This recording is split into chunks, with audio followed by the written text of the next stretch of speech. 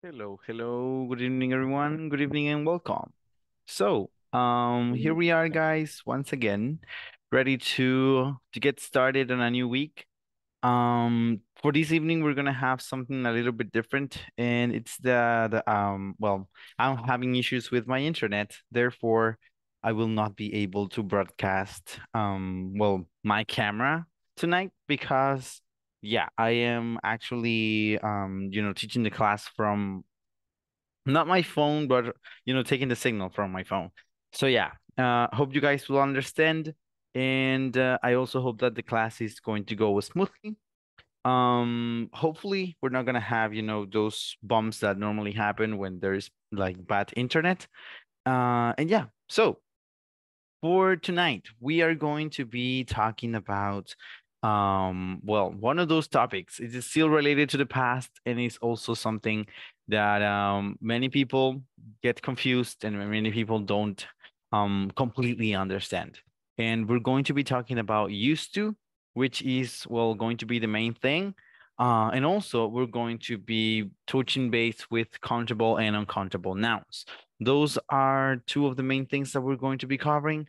As per usual, we are going to have a question right now at the beginning of the lesson. And for this evening, the question is going to be relatively easy. Okay. It's basically going to be the same for every single start of the week. Um, for that, we can understand for every Monday. And in this occasion, you guys are only going to have to answer to the question, how was your weekend? All right. So simply that, the question is going to be about you guys, about your life, about your weekend, and how it went. If the plans that you had on Thursday were reachable, if you were able, to do the things that you had planned. So that is the objective of this evening, or that is the question, for the practice of this evening. So we are going to start by getting an idea from, let me see who. I think we're going to start with Laura. So tell me, Laura, how was your weekend? Hi everyone, everybody.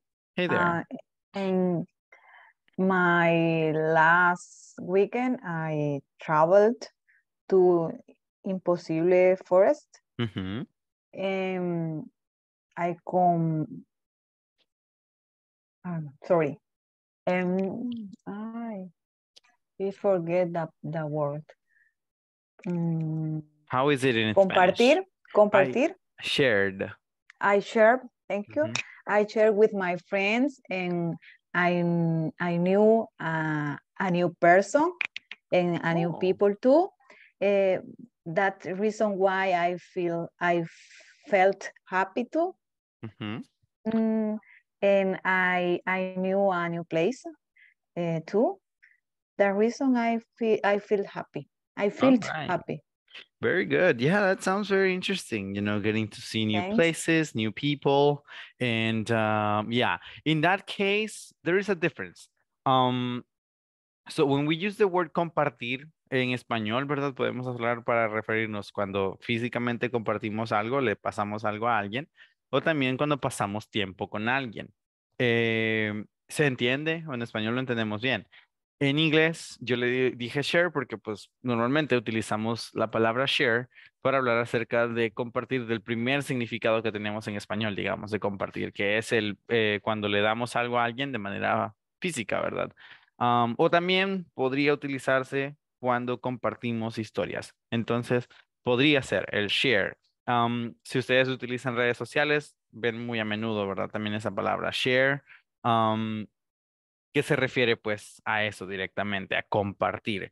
Now, when we spend time, and that is the word that we use, when we spend time with people, que sería el otro posible significado, se va a utilizar eso, ¿verdad? Decir, spend time. So I spent time with the with, oh wait, no, it was friends, right? So you spend time with some friends and with new people as well. So yeah, we're going to say spend time, not necessarily share. En ese caso, o sea, sería share si, digamos, llegamos a compartir comida o algo así, pero principalmente vamos a utilizar spend time. Pero muy bien, very good. Thank you very much, Laura, for sharing. And I'm, Teacher, sí. yo tengo una pregunta. Ujú. Sobre lo que dice, no sé si sería válido el término, por ejemplo, stay with my friends o stay with my husband. Eh, Se utiliza stay, por ejemplo, cuando hay un plan, ¿verdad? La familia sale, sí, o tenemos el plan de que la familia sale y yo me quedo con, ¿sí? Para eso utilizaríamos el stay, para hablar acerca de que yo me quedé, o sea, como el resto se fue, pero yo me quedé con esta persona. Así que Ok, ahí es cuando utilizamos el stay. Pero si es lo mismo, ¿verdad? Si estamos en la casa, si es simplemente que pasé el día o me quedé el día con, pues, con mi esposo, mi esposa o mis hijos, la familia, pues sería spend the day, ¿sí? Um, Porque sí, el otro, el de stay, regularmente se utilizaría en el caso de que los demás se fueron, pero yo me quedé con esta persona, por decir así. Así que, ajá, así podría ser como utilicemos el stay. Sería un poquito diferente, ¿verdad? Um, que el spend time.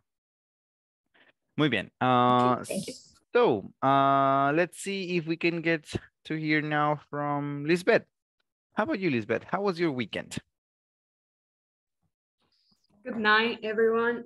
Good night. I just spent the whole weekend with my family, and that's all. All right, good. That sounds, as something very nice to do during the weekend because spending time with family, mostly when it's quality time, what we refer to in English when we say quality time is like when you, for example, spend the day, maybe just having conversations, maybe watching some TV, maybe cooking. So that's what normally is considered quality time when you get the chance, to share with the family. Because yeah, sometimes there's fights, there's like disagreements. Those are not necessarily going to be quality time. But yeah, that is very, very good. The fact that you get to spend time with family is always going to be a great idea for a weekend. Great. All right, now moving on. Oh, sorry, by the way, I understand. Thank you, Jasmine, for letting me know. I will not be requesting your participation. Let's see if we can hear from Sara Belloso.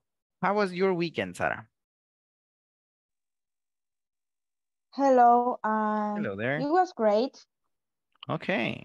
So, Well, I went to the beach with my friends. oh, that's cool. Yeah, it was it like an unplanned Yeah, trip? Fue algo que así que surgió de la nada? Like a random trip? yes, it was. All right, cool. Yeah, that's great. When we have the chance to do things like those, it is always welcome. Like we have the opportunity to spend time with friends when we didn't expect it. So very cool. Very, very good. Alrighty, moving on then. Let's hear now from Luis. How about you, Luis? How was your weekend? Hi, teacher. Good Hello there. evening. Good evening. Um, the weekend, Saturday, I work in the morning, Mm-hmm. in the afternoon, I rest. Okay. On Saturday, pardon, on Sunday, I visited my grandmother, saw the Espanol classic. Oh, really? Yes. Okay, that sounds very good. Very, very good. Okay, so yeah, sometimes when we get to work in Saturday mornings, it is just great to have the afternoon, for just for yourself, just to rest. So I like the part of that when you said that you got to rest on Saturday afternoon, because yeah, and it's something that helps us stay well active, and also it prevents us from having illnesses and things like those when we get to rest after a nice day at work. So very good, very, very nice. All right, let's hear now from, let's see, Jorge. How about you, Jorge? How was your weekend? Good evening. My last weekend, I was to visit my brother in her work. Okay. This Sunday I went to eat with my parents, and the afternoon Sunday I watched the series in Netflix. Um, that's That's about it. So basically you carry out your plans, because I remember on Thursday you told us that you were going to go for that you'd lunch with your brother, or visit your brother, sorry, at work. And also I remember that you talked about visiting your parents. So that sounds very good. You know, you got the chance to carry out the plans that you had on Thursday. So great. Very, very good. All right, let's hear now from two more people. And one of those is going to be Melissa Linares. So tell us, Melissa, how was your weekend? Hi, Hello there. my weekend was good. I spent it with my family and we went out to eat pupusas with my aunt who surprised us with her visit. Okay, very good. Very, very nice. So yeah, sometimes also that happens. Weekends are normally, you know, things that have those surprises that maybe we don't expect to happen. For example, that a family visit that is just sudden. So pretty cool. I like the fact that you got to spend time with, you know, different part of the family. So great. Very, very good. Now, the last person that I'm going to be asking this question for tonight is going to be Linda Lopez. So tell us, Linda, how was your weekend? Hello. Hello there. My weekend, I was traveling to San Miguel Oh, cool. because I need to travel. Mm-hmm. In the Sunday, I went to the church. Mm-hmm. Also, I went to the supermarket. And finally, I visit my parents. All right. Very good. Sounds like a very busy weekend. So you got to travel to San Miguel, you got to go to church, to the supermarket, and also to visit your parents. That was a lot. That was a lot of things to do. And yeah, it sounds very, very nice. I don't know, guys, if you know in your locations, in your houses, if it rained last night. But here, for example, here in San Miguel or here where I live, we got some rain last night, and it was just great because I got the chance, you know, to sleep with not cold weather, but at least how can we refer to this? A fresher weather. You know, it was not really that hot as it's normally here in San Miguel. So that was very good last night. I remember I told you that I had the plan of going to church on Saturday afternoon, but I was not able to complete that plan because this weekend we had the municipal festivities here in El Tránsito. And yeah, there was, you know, a different activity at church. There was not necessarily going to be um, a mass, but there was like a commemoration of San Jose because he is like the second patrono here in El Tránsito.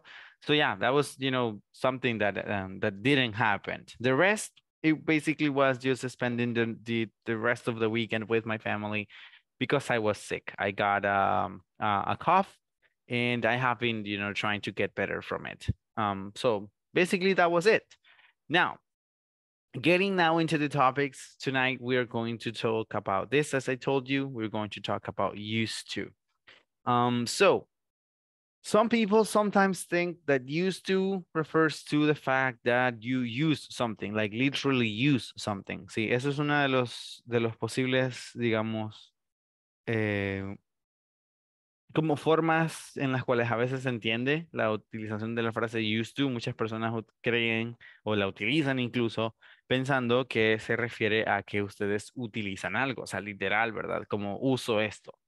Por ejemplo, yo he escuchado frases de algunos que dicen, I used to broom with, or to swipe the floor with the broom. Y es como que eso no necesariamente es, ¿verdad?, la forma apropiada de utilizar esta frase o esta estructura, más bien dicho. Used to, en realidad, y ya lo mencioné, ¿verdad?, en una clase anterior, para lo que lo vamos a estar utilizando será para hablar acerca de nuestras prácticas pasadas, o sea, cosas que solíamos hacer, cosas que estábamos acostumbrados a hacer. Puede ser para costumbres, sí. Puede ser para cosas, por ejemplo, que ustedes recién dejaron de hacer, no importa en qué tanto tiempo atrás ustedes hayan dejado de hacer, ¿verdad?, aquella actividad. Puede ser, por ejemplo, algo en la misma actividad que ustedes realicen que tal vez era diferente hace poco, pero siempre el used to va a utilizarse para referirnos a cosas del pasado que pues ya hoy en día tenemos como un pequeño cambio, ¿verdad? En estas cosas. Al decir, por ejemplo, used to, podríamos utilizar frases como los que tenemos aquí como ejemplos. Used to refers to something that you regularly did in the past, but don't anymore. See, like as I was saying, when you talk about something that, like a specific activity that you develop every day, let's say that to go to work, you usually, or you used to take the bus to go to work, but now you rather ride the bike because the traffic is too awful. So, there is an example. I used to go to work by bus, but now I rather go by bike because of the traffic. Now, there is not necessarily a need to explain why. Eso no es necesario, no es como que es necesario al 100%, ¿verdad? El explicar el qué hacen ustedes ahora. En el caso de utilizar el because, ¿ok? Principalmente o sea, con ese ejemplo que yo les puse de utilizar el because. Pero sí es importante el mencionar cuando existe, ¿verdad? Porque eso también hay que tomarlo en cuenta. Cuando existe un reemplazo de la actividad. Por ejemplo, in my case, I can say, I used to read a lot, but now I teach English classes. Sí, eso podría ser un ejemplo acerca de mí. I used to read a lot, but now I teach English classes because the time that I normally had to do my reading and things like those, I use it now, to share some English with you guys. So that would be an example. Ese sería un ejemplo de algo, una actividad que yo solía hacer y que ahora tiene como un reemplazo.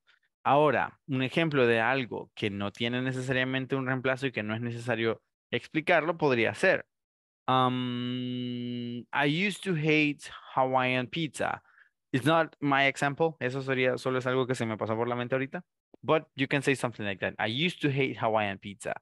No hay necesidad de dar una explicación o de hablar acerca de ¿cómo sería? Como un reemplazo para esta oración, porque simplemente se sobreentiende, ¿verdad? Si yo digo que yo solía detestar la pizza hawaiana, se sobreentiende que ahora ya no. Entonces ya no es necesario decir, but now I don't. Sí. Eso se hace a veces, hay personas que lo hacen, incluso en canciones ustedes lo podrían llegar a escuchar, porque yo sé que en algún par de canciones yo he escuchado, ¿verdad? I used to love you, but now I don't. Y es como simplemente para dar una certeza mucho más clara, pero no es necesario. O sea, eso desde un punto de vista gramatical ya no es necesario porque se sobreentiende desde la pragmática que ahora, o sea, si ustedes dicen, I used to do that, ahora ya no, ¿ok?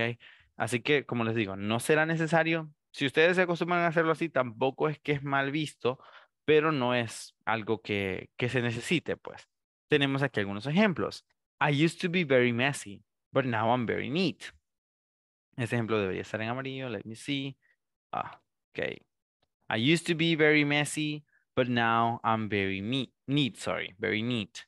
Sí, messy, para aquellos que no sepan, esta es la forma de referirnos, ¿verdad? Cuando alguien es muy desordenado. Entonces, I used to be very messy, sí, se refiere a que solía ser muy desordenado. But now I'm very neat. Ahora esto se va a entender como alguien que es ordenado. Neat se puede utilizar tanto para las personas, o sea, en el caso que ustedes hablen acerca de alguien, ¿verdad? That he or she is a neat person, conste que no solo se refiere cuando alguien es ordenado, sino también cuando alguien se viste bien, ¿ok?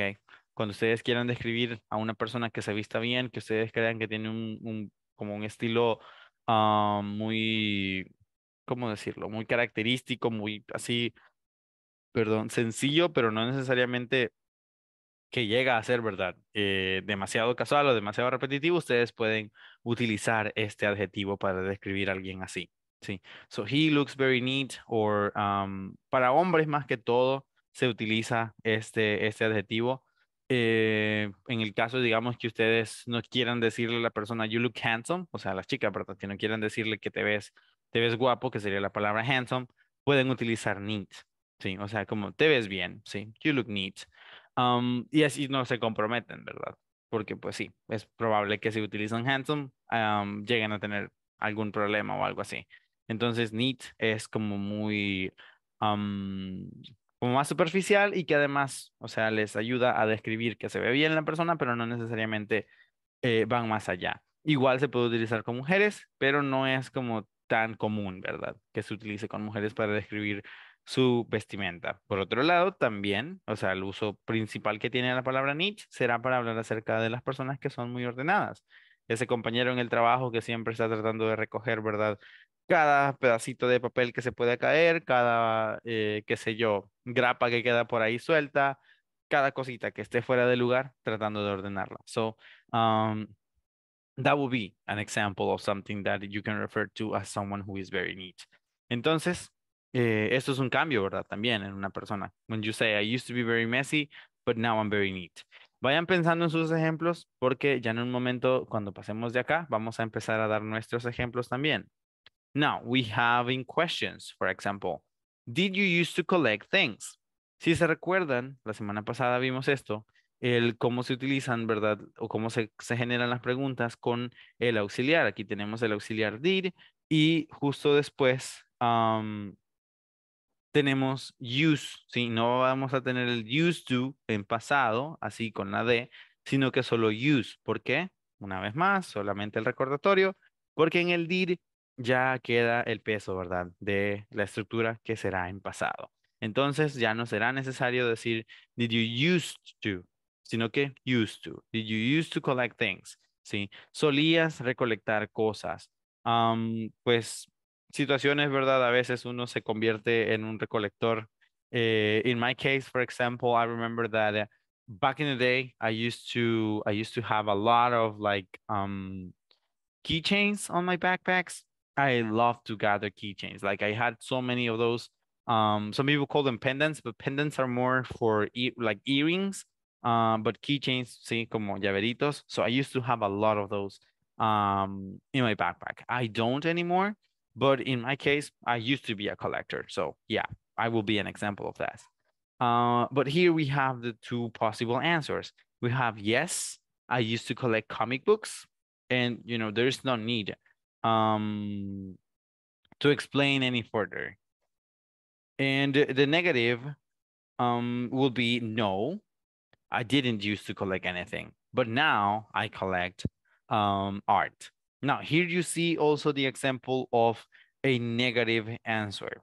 You see that once again we are using the auxiliary for negative answers, which is going to be didn't. So we have no, I didn't used to collect anything. So there you have it. There's no need for us to use this verb, the verb use, in the past. We're going to have it in present, and the rest of the sentence is basically going to be in present. See? So now I didn't collect anything, but now I collect art. Now, we have also double H questions. And we have it over here. What sports did you used to play? What sports did you used to play? Sí, también vamos a poder hacer, ¿verdad? Preguntas con la WH. A veces queremos saber el por qué, el cuándo, el dónde alguien hizo algo y pues ahí entraría, ¿verdad? Esta estructura. So I can ask, for example, why did you used to be late for classes every day? Como, ¿por qué solías llegar tarde a las clases todos los días? Eso es algo que alguien solía hacer, and maybe they can provide an explanation and they say, oh, because I used to help my mom with her business, maybe, or I used to ride in the bus and you arrive very late every day. Entonces, podrían ser diferentes ejemplos. Now, what sports did you used to play? And we have in the answer, I never used to play sports, but now I play tennis. ¿Sí? Aquí tenemos la respuesta que cambia un poquito. En este caso, si ustedes se fijan en la mayoría, tenemos el sujeto y justo después está, ¿verdad? Ya pues, la estructura que sería el used to, ¿sí? Sujeto y luego used to. En este caso no, aquí tenemos I never, ¿sí?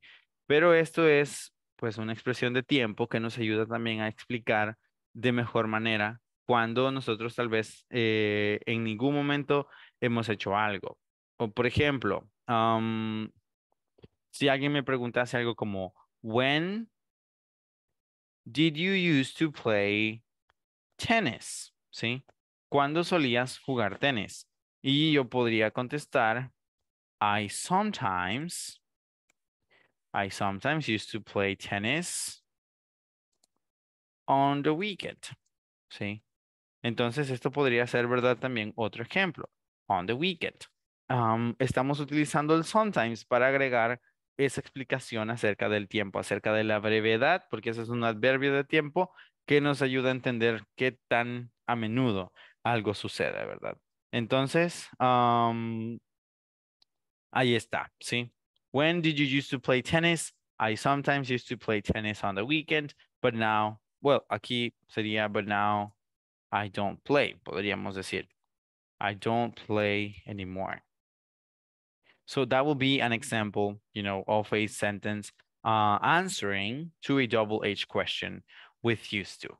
Ahora, ¿alguna duda que tengamos con la utilización del used to o podríamos pasar ya a los ejemplos que ustedes me van a estar ayudando a crear? What do you think? ¿Alguna duda que tengamos ahorita?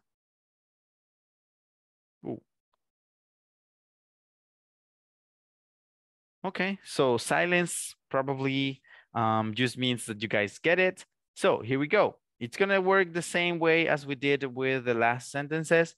So we have positive statements first with used to. I would like you to use personal examples, like things that you used to do, if possible.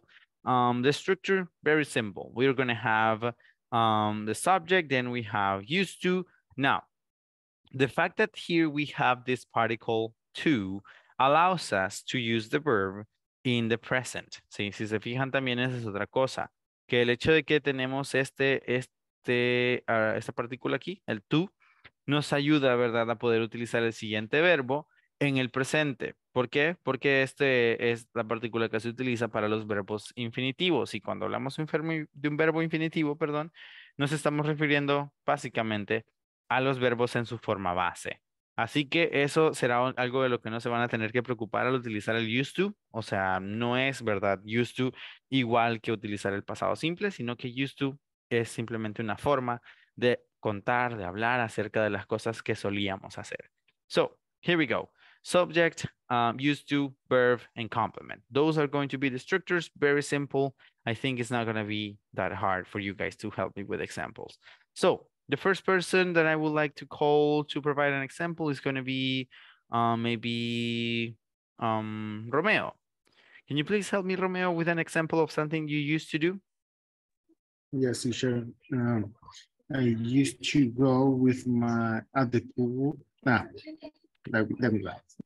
I used to go at the pool with my son every weekend. Okay, very good. Oh, every weekend. All right, very good. I used to go to the pool with my son every weekend. Solía ir a la piscina con mi hijo todos los fines de semana. Good, very good, nice. That sounds like a very, very good, example of a used to. Great. All right, now maybe we can hear from someone like, let me see, Ruth. Can you please help me with an example, Ruth, with used to?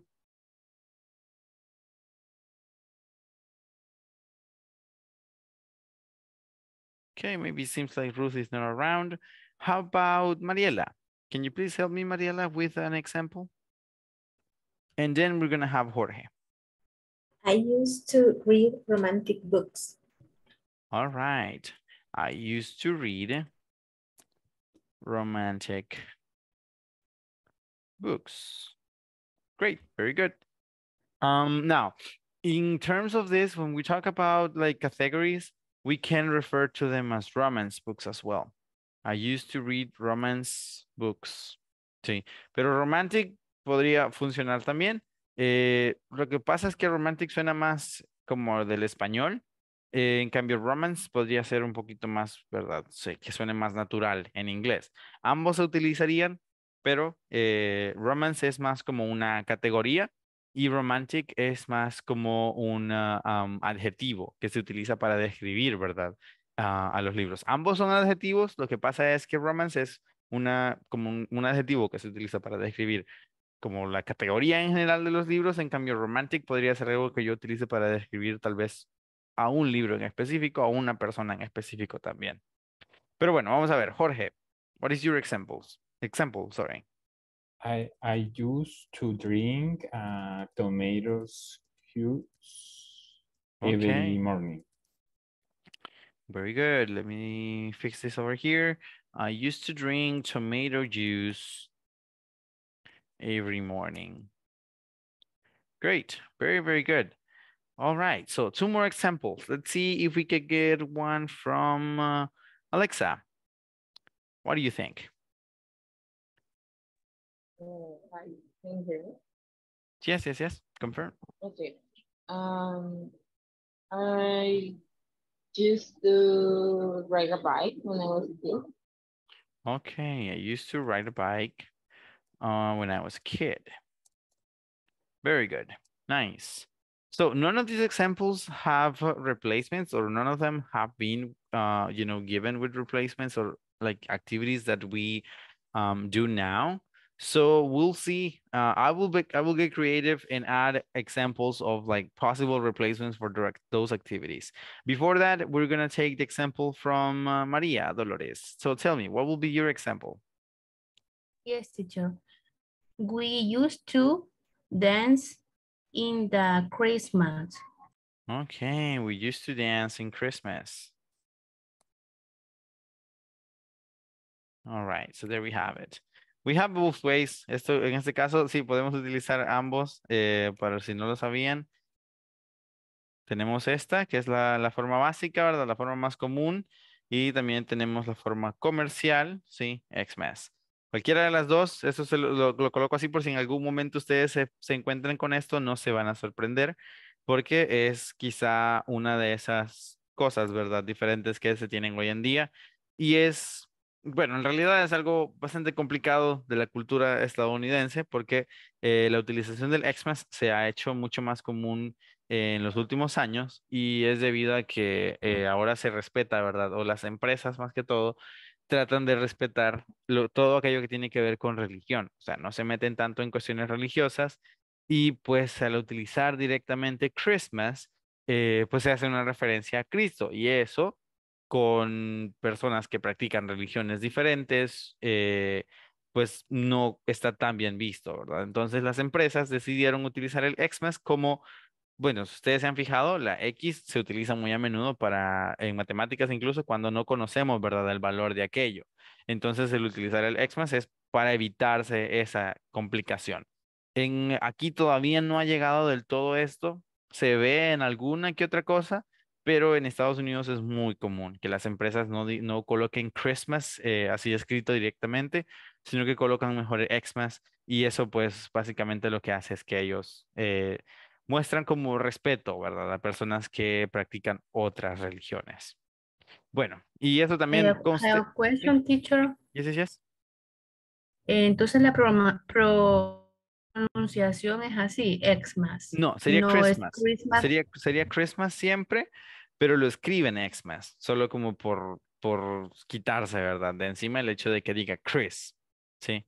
Entonces, Okay. ajá, sí, se pronuncia siempre Christmas, pero lo colocan así con la X. Entonces, como les digo, esto es algo más comercial que otra cosa. O sea, no es necesariamente por respetar solo a las personas, sino porque pues algunas personas que practican otras religiones durante ese tiempo, cuando ven, ¿verdad? O sea, si ustedes alguna vez han tenido la oportunidad de ir a Estados Unidos, aquellos que lo hayan hecho sabrán que la gente allá es un poco loca, entonces a veces cuando ven, ¿verdad? Que hay, digamos, un banner que dice Christmas or for this Christmas, ya solo por eso no quieren entrar a la tienda, solo porque tal vez ellos son, qué sé yo, budistas o cualquier otra cosa. Entonces, si ya no quieren nada que ver, ¿verdad? Con la tienda, solo porque tiene el nombre de Christmas escrito. En cambio, con el Xmas, pues ahí no hay problema. Y pues sí, cosas que pasan a veces en el mundo. Bueno. So I told you guys that I will try to get creative and place examples of things that you may do now with the but here. So I used to read romance books, but now I just, yes, Alexa, tell me. I have one example. Okay, Okay, can I say it? sure. Okay. I used to go jogging 5 times a week. 4 But times? now, 5 times a week. Oh, okay. But now I just go only 3 times a week. All right, but now I just do it or just go. You can do either or. I just do it 3 times a week. Very good. All right, great. I used to go jogging 5 times a week, but now I just do it 3 times a week. Great. Sounds like a very good example. But now we are too bored. Let's say that this will be an example for that. So we used to dance for Christmas, but now we are just too bored. Sí. Solíamos bailar para Navidad, pero ahora estamos muy aburridos. Let's say that is, like a possible answer to this. Esto de lo del 5 times a week y lo del 3 times a week me recordó también de otra cosa, que son detallitos a veces que, o sea, pasan desapercibidos, ¿verdad? Y es la utilización de, bueno, más bien, antes de decirles, mejor les voy a preguntar. ¿Ustedes saben cómo se dice cuando en inglés queremos hablar o queremos mencionar el hecho de que yo hago algo solo una vez? O sea, yo quiero decir, yo lo hice una vez. Y además, ¿cómo se dice cuando quiero decir que hice algo 2 veces? ¿Que hice o que hago algo? Una vez y 2 veces. You guys have, Once, very good. twice. Once and twice. Great. Very good. Entonces sería once and twice. Ahora, también, o sea, por lo que me recordé de esto, es porque existe este otro, pero este no es tan común. Sí, el thrice. El thrice. Podemos usarlo, no es algo que esté, ¿verdad? Todos los días en uso, pero se puede. Sí, once, twice and thrice. Ya de ahí en adelante sería tal y como dijo Alexa, ¿verdad? 5 times, 4 times, as many times as you want, ¿sí? Pero hasta el 3 podría utilizarse. Ahora, no es común, es mucho más común que se diga 3 times, o sea, cuando hacemos algo ya 3 veces. Los que sí son muy comunes serían el once y el twice. So yeah, very good, very, very good. El once, por cierto, es una forma muy común de iniciar una historia. Cuando ustedes, por ejemplo, van a contar algo que ustedes hicieron alguna vez, pueden decirlo así, ¿verdad? Once, y eso significa una vez, ¿sí? Let's say that once I was walking through the supermarket, sí, o sea, es como una vez yo estaba caminando en el súper y así inicia la historia, ¿verdad? Y por lo mismo, también los cuentos clásicos normalmente inician como once upon a time, como una vez hace un tiempo, sí, once upon a time. Muy bien, ahora vamos con los negativos. Estos no son tan comunes, no es algo que se va a utilizar todo el tiempo porque normalmente los ejemplos que damos es utilizando, ¿verdad? El positivo, o sea, hablando acerca de cosas que solíamos hacer, no necesariamente acerca de cosas que no solíamos hacer, pero pues sí se hace. Por ejemplo, si alguien está, si estamos como en una reunión de compañeros de la escuela y estamos hablando acerca de las cosas que hacíamos y yo quiero compartir algo o quiero decir, ¿verdad? Que eso específicamente que están diciendo los compañeros yo no lo hacía, pues ahí deberán recordar cómo se utiliza, ¿verdad? Los negative statements with used to. Now, the example we're going to have, or the structure we're going to follow, is going to be subject. Then we got to use the auxiliary for negatives, which is going to be didn't, and then used to, and then the verb, and then a complement. So this is going to be basically the same thing, didn't used to, similar, ¿verdad? A lo anterior del used to. An example for this could be something like, my friends and I didn't used to, oh, sorry. Didn't used to play soccer at school. So my friends and I didn't used to play soccer at school. This is a lie. This is a full lie, at least in my case, because I used to play soccer a lot when I was in school. But, you know, it could be an example. So now let me hear your examples. And we're going to start by getting an example from, so Luis, would you be able to provide me an example with a negative statement for something that you didn't used to do? Vamos a pensar en la escuela, cosas de la escuela que ustedes no solían hacer que tal vez muchas otras personas hacían. So think about that. Think about examples about things that you didn't used to do in school. Okay, so Luis, could you please think of an example like that?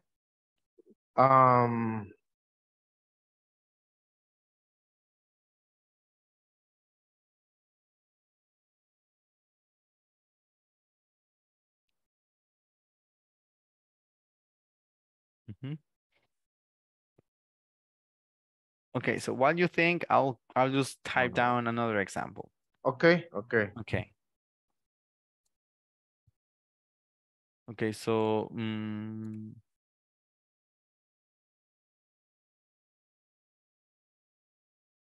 so there we have it. My class didn't used to have classes in a classroom. So it's a little bit of a mouthful, but you know, it's the explanation. So my class didn't used to have classes in a classroom. This is something that happened to me, or at least to my class once. We got in trouble. We did something that we were not supposed to do. And the principal, he decided that, you know, we were going to serve some time taking classes at the hall. So we didn't have classes in the classroom. We were basically grounded and we had to take classes at the hall where everyone was going to be seeing us and everyone was going to know that we were in trouble. So yeah, my class didn't used to have classes in the classroom. All right. So how about you, Luis? Would you able to gather an example?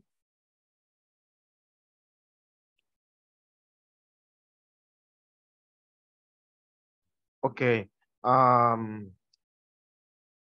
My classmate didn't used to pay attention to the class of ¿cómo se dice matemáticas? Math. Math. To the math class. My classmates didn't used to pay attention to the math class. O si no, también podría ser on the math class. Okay. Sí. So very good. Yeah. So my classmates didn't used to pay attention to the math class. Great. Very, very good. All right. Maria Dolores, tell me, what will be your example? Okay. I didn't used to cheat on exams. All right. I didn't used to cheat on exams. Very good. That sounds like a very good characteristic to have. Jorge, how about you? What is your example? I didn't used to participate in class, but I do. All right. I didn't used to participate in class, but now I do. That sounds very good. That sounds like an example, you know, with a but as well. But now I do. Great. Very good. I didn't used to participate in class, but now I do. I didn't used to cheat on exams. Good characteristics from you people. Last example, we're going to get to hear from Linda. How about you, Linda? What would be an example you can give us with a negative use for used to? I didn't used to drive. All right, I didn't used to drive. Good, this one is a little bit out of the example from school, but good. I'm gonna take it. I didn't used to drive. Great, so I understand that now you, but now I have a driver's license. Let's say that that will be the case. So I didn't used to drive, but now I have a driver's license. Great, sounds very, very good. Now, the interrogative statements. The regular interrogative statements, we're only going to go with this because it will be too long if we also do the double H. But as I told you before, the double H is going to help you only when you need to know the when, the why, the how, or the what of a situation. Of course, I think you guys have already been practicing that, and that will be part of, you know, already your knowledge. The only thing that I want to clarify here, once again, is the fact that when you use this auxiliary, you're not going to need to use the verb, the main verb, in the past tense. You are going to have the freedom to use the verb in its basic form. So we're gonna go something like, did your parents used to drop you off at school?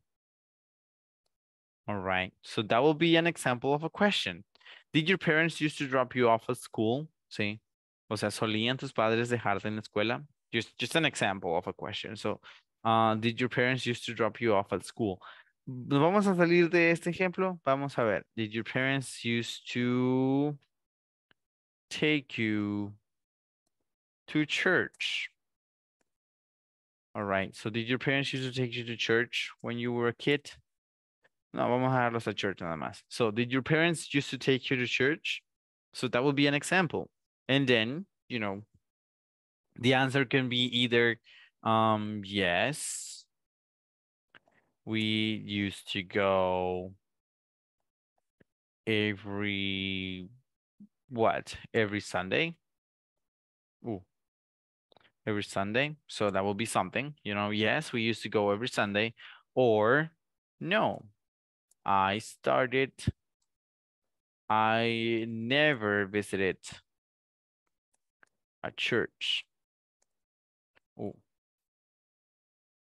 A church as a kid. Ahora, aquí hay una cosa, ¿sí? Si se fijan, en el ejemplo negativo, no necesariamente utilice la estructura de used to, ¿sí? El motivo es porque cuando nosotros damos una oración negativa, incluso en las positivas no es necesario al 100%, ¿ok? El hecho de que la estructura vaya de esa forma no nos obliga a que la respuesta tenga que ser el 100% de las veces utilizando el used to. En las positivas es mucho más común. O sea, cuando ustedes dicen que sí, es mucho más común que, o sea, se agregan el comentario. Por ejemplo, vaya, ustedes solo pueden decir yes, they did, ¿sí? O sea, esta respuesta aplica, o sea, y esta respuesta cumple, ¿verdad? Con el requerimiento. O sea, si ustedes, como les decía la semana pasada, no tienen deseo de tener una conversación con la persona con quien están interactuando, ustedes simplemente le dicen, yes, they did, así como de forma seca, ¿verdad? Como, sí, lo hicieron. O sea, y ya, no hay necesidad de agregar ningún comentario extra. Pero si ustedes, por ejemplo, desean continuar con la conversación, pueden decir algo como esto. Yes, we used to go every Sunday. Entonces, cuando es positiva, la respuesta es mucho más común que se utilice la misma estructura, ¿verdad? Si yo utilice used to, entonces también aquí.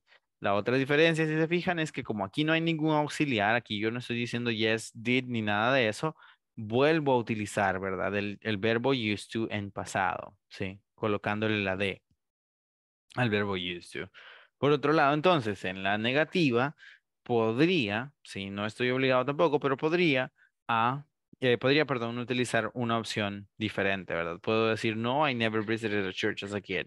O sea, ahí es simplemente un comentario aclarando, ¿verdad? Que, pues, perdón, que de niño nunca visitó una iglesia esa persona. Así que, pues ahí están, ¿verdad? Diferentes formas de utilizarlo. O sea, podría también decir No, I didn't go to church as a kid. Sorry, I didn't used to go to church as a kid, utilizando el used to. Pero en ese caso, o sea, como les digo, suena un poco más como repetitivo, no necesario. eh, el hecho de que utilicemos, ¿verdad? Lo del used to en las negativas. En las positivas se ve mejor, suena mejor incluso la respuesta. En las negativas no necesariamente vamos a utilizarlo todo el tiempo. Ahora, ejemplos entonces. Ruth, ya que veo que está por acá, ¿podemos pensar en un ejemplo de una pregunta con la utilización del used to? Okay, so how would it go? Hi everyone, good evening.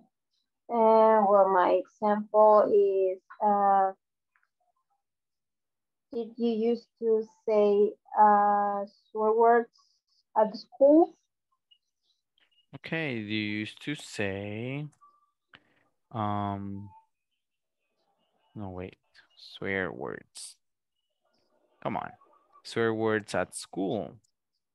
All right, very good. That sounds like a good example. Did you used to say swear words at school? Sí, solías decir malas palabras en la escuela. Great, very, very good. How about Sarah? What would be an example of a question that you may think of, Sarah? It can be about anything, okay? It doesn't have to be about school. No es necesario que nos sigamos con el tema de la escuela. No es que esté mal, sino que, ajá, just you guys have freedom now. Did your brother used to play soccer? Okay, did your brother used to play soccer? Very good. Now we are trying to get information about someone else. Y eso es algo que no había comentado, que en realidad también se puede, ¿verdad? Se puede preguntar acerca de otras personas o se puede hacer comentarios acerca de otras personas. O sea, yo fácilmente puedo decir, my sister, o sea, eso pues tomando el ejemplo, ¿verdad? De algo positivo, sí. My sister used to play the piano. Sí, my sister used to play the piano. Let's say that's just an example. So the same with the brother. You can say, yes, he used to be part of a soccer school. Oh, wait, sorry. He used to be part of a soccer school. So there you go. That is an example of an answer related to this question. So we can actually answer about someone else. Now, it is not well seen. It's not something like too educated, but we can do it. Okay, we can answer for someone else or answer to things related to someone else. Moving on, let's see if we get two more examples. We are going to see if we can get one from Paola Verdugo. So tell me, Paola, what could be an example that you can think of a questions using used to? Okay, good night. Night. Did you used to go to the party when were you teenager? When you were a teenager. Okay, very good. So did you used to go to parties? Aquí la única diferencia sería esta, ¿verdad? Que va a ser en plural porque estamos hablando acerca como de fiestas en general. So did you used to go to parties when you were a teenager? Very, very good. So here we can use the word teenager or we can just simplify it as just as a teen. Okay, so when you were a teen, you can use either or. La diferencia or like the main difference is that when you use a teen, puede pasar desapercibido. El hecho de utilizar la palabra teen nada más puede pasar desapercibido de a qué se está refiriendo uno. En cambio, cuando utilizamos el teenager es mucho más claro porque pues la palabra, verdad, es más larga. Diferencia en significado no necesariamente tiene, como muchas cosas en inglés, el hecho de decir teen, lo que hace más que todo es que pues simplifica, ¿verdad? La palabra no necesariamente es que va a cambiar en gran medida el significado de la misma. Y pues teenager es como la palabra más oficial también. Muy bien. Ahora, el último ejemplo, I think we're going to get it from Laura. So, tell me, Laura, what can be an example of a question like this that you can think of? Okay. Did you and your best friend used to play soccer? All right. Used to play soccer. Very good. So did you and your best friend used to play soccer? And then you can answer just something like, yes, we used to play at the park, just per se, you know, we used to play at the park. Or maybe no, we didn't used to play soccer, but we played tennis, let's say. So no, we didn't used to play soccer, but we played tennis. Ahora, aquí como el tiempo es en pasado, por eso es que este verbo de acá, we played, está en pasado también. Y la diferencia será también cuando ustedes hablen acerca del futuro que incluyan but now, ¿sí? But now, eso sería también la otra cosa, ¿verdad? Que hay que tomar en cuenta. Porque pues el used to regularmente se refiere al pasado. Ahora, en este caso, pues,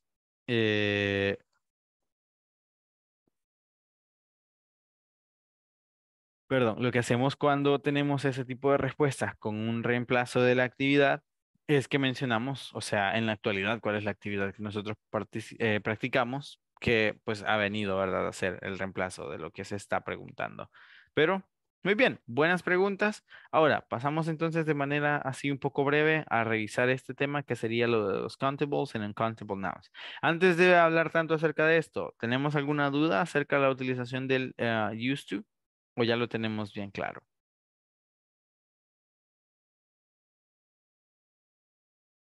Muy bien, sobreentiendo de que está claro entonces, así que vamos a hablar acerca de estos, de los countable and non-countable nouns.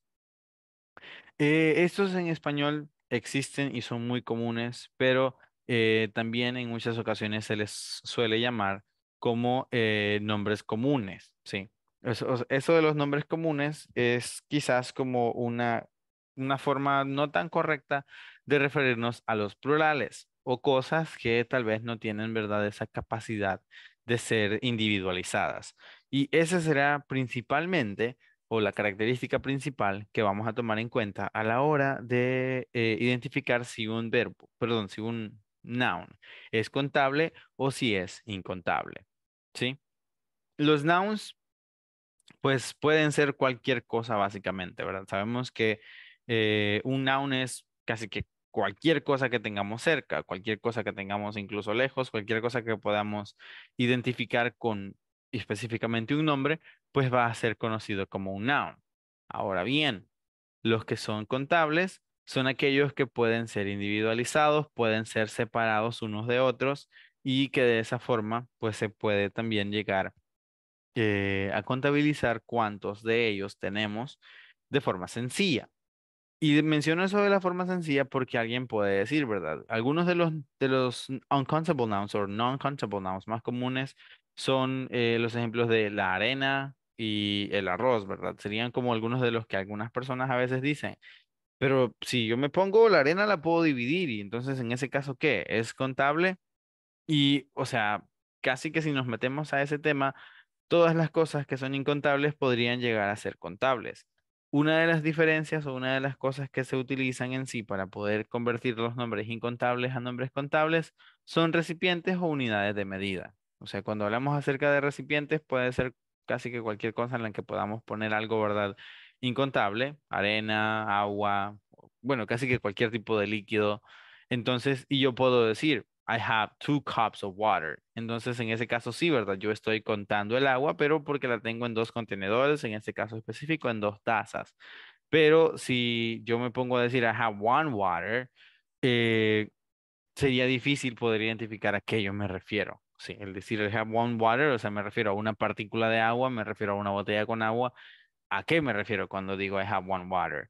Diferente, así yo digo, por ejemplo, I have one book.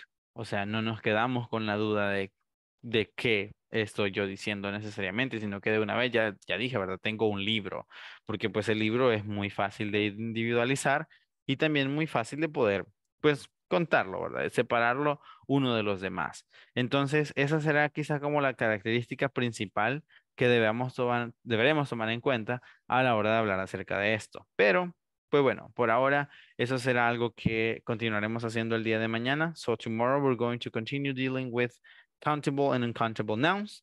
For now, well, it has been a pleasure, guys. I am sorry once again that I didn't have the chance to have my camera on this evening.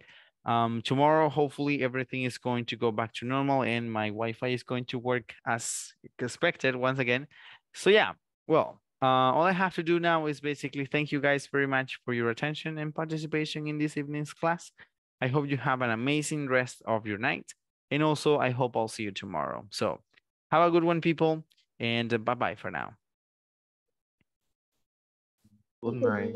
Okay, good night. Good night.